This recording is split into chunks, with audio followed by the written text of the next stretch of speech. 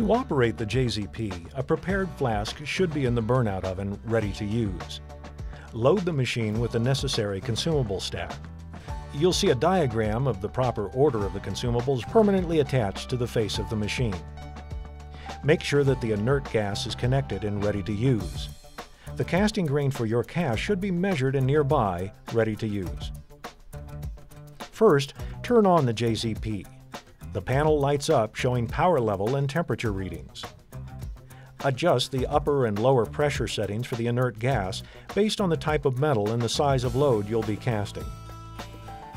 Adjust the set point temperature for your alloy. Press the Heat button. The Coil On light comes on, showing that the coil is heating.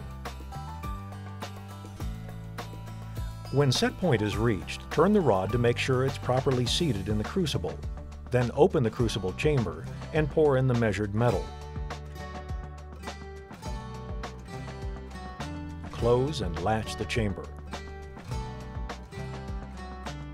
Open the flask chamber and insert the prepared flask.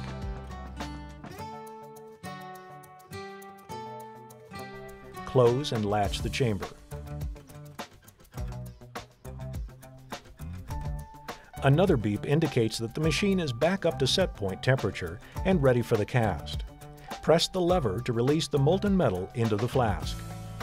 In the J-zP Autocast, there will be no beep because the machine will automatically release the metal when the set point is reached. After 50 seconds or so, the machine displays a signal telling you that the flask is ready to be removed from the flask chamber.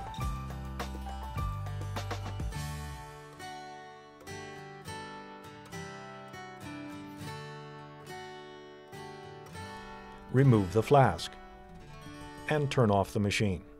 For more information, call Rio Grande today at 800-870-0111.